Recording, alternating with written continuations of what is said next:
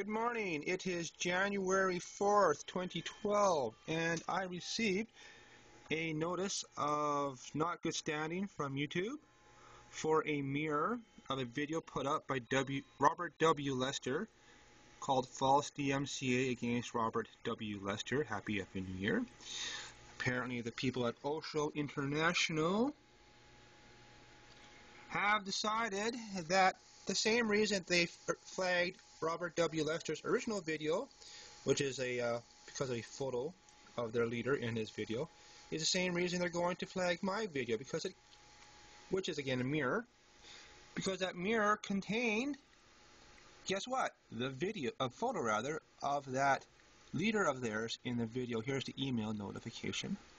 I don't know if you can read that. So, if you try and go to my mirror of Robert W. Lester's video, let's see, you will see that is indeed been flagged and taken down.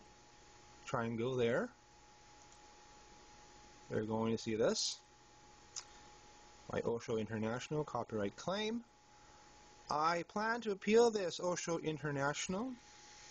I do believe that you have overstepped your bounds. I am claiming fair dealings, as I am Canadian, so we have the Fair Dealings Act, not the Fair Use Act.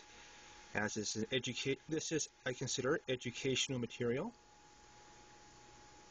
And we shall see what comes from it. Good day.